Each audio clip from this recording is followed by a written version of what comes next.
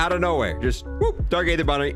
And then you just toss them away, which is going to give us bad box RNG. It's finally here. The long-awaited Zombies theme bundle with stat-changing weapons is finally in Cold War after having its main operator removed, getting reworked. This was supposed to be the Ravenoff bundle. He's no longer in it, but for a Zombies fan, there's still a lot in this bundle. This being the Tracer Pack Death Approach bundle. Fight back the hordes of death with the Tracer Pack Death Approach bundle coming with the Scythe, a companion killer bunny finishing move, red tracer fire, explosive dismemberment, and explosive element damage in the Zombies mode. Starting off, you get a blueprint for the Scythe, which is now actually unlockable. This being the Blood Bunny, which has some blood on, a little buddy symbol. Just skip and hop to detach a limb with the Blood Bunny Scythe. That's interesting. We got the Death Hair Pellington Sniper Rifle, which looks pretty cool. There's a lot going on with this. Got kind of a carbon fiber look there.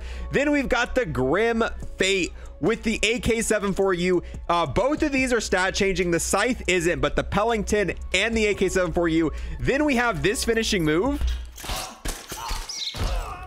Yeah, very interesting companion finishing move. That's pretty sick. Then we've got the bounce counter. Keep track of how many hops it will take to get to cover with the functional step tracker. Oh, wait, it's called the bounce counter, but it doesn't count your jumps. It counts your steps. That's kind of annoying. We've got the bunny mask charm, which is pretty cool. We've got the true form calling card. Usually I don't care about calling cards and bundles, bro. This one's sick. I have a feeling this is going to be the final calling card I use here in Cold War. I mean, as a Zombies fan, bro, yeah, this might be the final calling card we use and don't switch it. And you also get the Cursed Doll emblem. Once again, for a Zombies fan, this is sick. Then we've got the Magic Trick Gesture. Bro, this is what I'm saying. Even, dude, for a Zombies fan, there's so much in this bundle. Starting off with the blueprint of the Scythe, and it's just so weird using this in game. It's so weird. I feel like we've been talking about this for so long. Being able to just buy and unlock the Scythe right now in Cold War, something about it just feels wrong. It looks pretty sick. It's got blood all over the blade. It's got like bones of a bunny on the side. You can even see the skull, which is kind of cool. Almost looks like a sticker, but it's not. Not the coolest blueprint for a melee weapon we've seen in Cold War. Obviously, the cane had a cool one. The mace had a cool one. This one's kind of meh, but still pretty sick. I like it. I wonder if the blood stays when we pack a bunch it.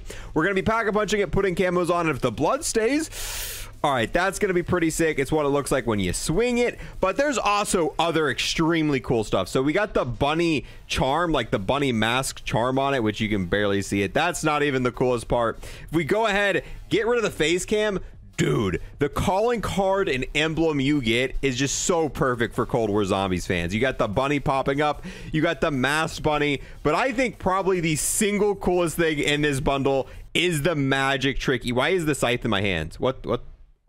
Wait, hold up. Huh? What the heck?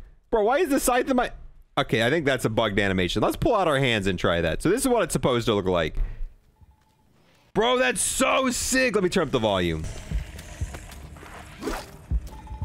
Oh, it makes a little rattling noise when he waves his hand. That's sick, bro. That's probably one of the single coolest parts of this entire bundle is this magic. For some reason, it breaks with the Scythe, but you can legitimately pull out the Dark Aether Bunny out of your hat, out of nowhere. Just whoop, Dark Aether Bunny.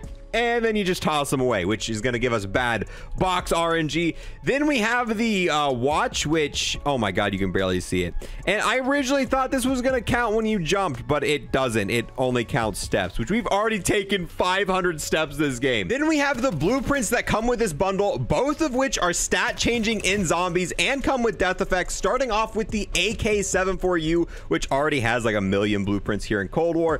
This being the Grim Fate. So let's go ahead, check it out. Ooh, got a nice little like red gradient blood hue if we can get it in more of a lighter area. That looks sick. I wonder if you're going to even be able to notice it once it's packed though. If you look at the bottom left, we actually have Shatter Blast on this weapon. This is how it's stat changing. It spawns in with a pseudo version of Shatter Blast, meaning it's not going to activate the actual explosion, but any boss that's weak to Shatter Blast, you're going to be doing additional damage. So if you're playing Outbreak, you're going to be doing extra damage to Panzers right off the get-go. Same thing, Mauert or Toten on round 10, when you get that very first Panzer, this is going to be doing more damage since you're not going to have Pack-a-Punch open yet. It also has an explosion tracer fire, which is kind of cool. And if we shoot zombies in the face, you're also going to see that nice explosion pattern as well. This isn't the coolest tracer fire ever compared to some of the stuff we've seen in Vanguard. Vanguard tracer fires are kind of crazy, and this is nothing compared to that. But compared to the other tracer fires we see in Cold War,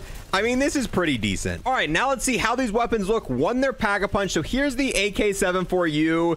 And okay, that's kind of cool. I'll take that in the light. Same thing. Let's go ahead, do this scythe, and let's just, you know what, take it right upstairs into a brighter environment. That's gonna be the best course of action because we're not on a map with it's kind of dark down here in Pack. So we go up here, you can see a little bit of carbon fiber stuff right above the magazine, but other than that, this blueprint pretty much looks like a normal AK-74U when you Pack-a-Punch it. As for the scythe, yeah, all the blood's gone. You can tell this isn't the default scythe. The default scythe doesn't have all those holes. It doesn't have a little cloth there. So the scythe, you're actually still going to see a difference once it's packed.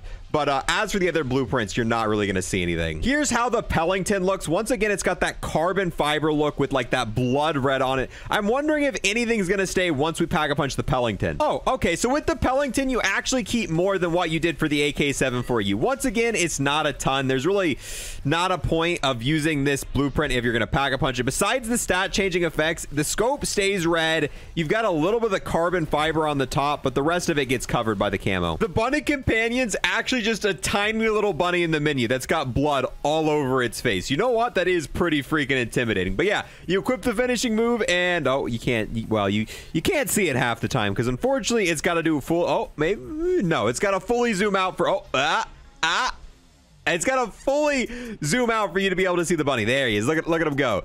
Look at him go. All right, I'm excited for this part. Let's see what the finishing move looks like. Bro, that's ridiculous. All right, now let's try it while laying down. Okay, that one's a lot cooler. I like it a lot better when they're laying down. All right, this is what it looks like when someone else finishes you with it. Oh my God, they just release a rabbit and it just, yeah, that's pretty sick. All right, as for the death effects here in MP, if you shoot someone in the face, it just kind of explodes and they've got like molten lava coming out of their face. You don't really get to see this on the zombies. That's one thing about Cold War is sometimes there's effects that only work on the MP side of things. Let's see if we shoot an arm off. Yeah, once again, I got the red effect. Their arm came off and now it's like a molten lava arm. Kind of interesting. What about their legs? I haven't tried the legs yet. All right, so we shoot the leg. Oh, yep, the leg comes off too. And it's just lava. It's just pure lava. That's it. I wish this worked like that in zombies. That's pretty cool. We've also got the magic. Oh, dude, I love this. Oh, look, you can see him just eat the bunny. Hold on, do it again, dude. Look, he just takes it out of the hat and he's just like, and gone.